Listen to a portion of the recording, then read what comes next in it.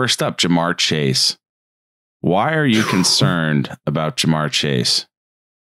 And well, not even concerned, but why are you walking away from mock drafts right now without Jamar Chase on your team? Where is he going right now? On ESPN, it says his average draft position's 80. He hasn't played football in a year and a half. He opted out of college last year with LSU. I know he has history with Joe Burrow, but they have two legitimate wide receivers in T. Higgins and Tyler Boyd. Jamar Chase is currently going as pick 61 in redraft. So that's the beginning of the 6th round? Yeah, one of the first picks in the 6th round. And he's going before T. Higgins and Tyler Boyd, right? Yeah. That's wrong. Like, that's just trying to hit a rookie to try to hit a rookie.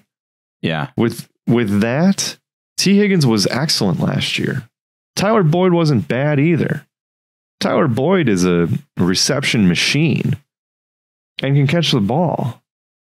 Jamar Chase is the 3rd wide receiver in that offense. You know why he's going this high?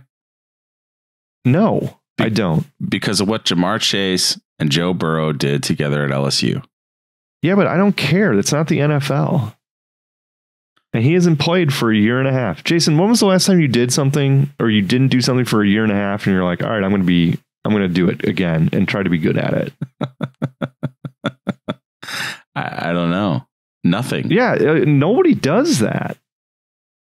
Jamar Chase finishes preseason with 4 drops on 5 targets.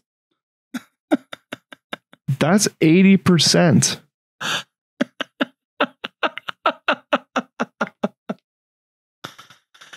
That's unbelievable. 4 drops on 5 targets. I'm just saying I could do that. I literally could do that. You literally could do that.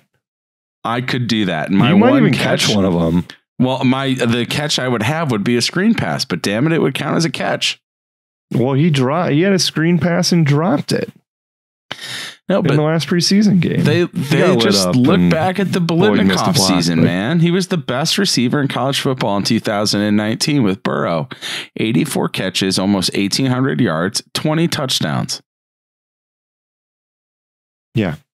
Hey, I mean, and this is off of ESPN's website, so I obviously don't know this off the top of my head, but the Bengals had a 3rd wide receiver on the field, 82% of their offensive plays last year, which is the 2nd most in the NFL. So playing time won't be an option. A challenge or an obstacle. No, I think it will be. If he's dropping the ball that much, I literally think they're not going to play him. He loses snaps to Auden Tate. Oh, okay. I really do. I really think he's going to lose snaps at the beginning of the season to Auden Tate. I think you're looking at somebody that's going to be in on 20% of snaps to start the year. Yeah, here's ESPN's projection: 116 targets, 72 catches, 930 yards, and 6 touchdowns. I'll take the under. I'll take the under. Yeah, he is projected for 169 points, just for the record. Nice, but definitely taking the under.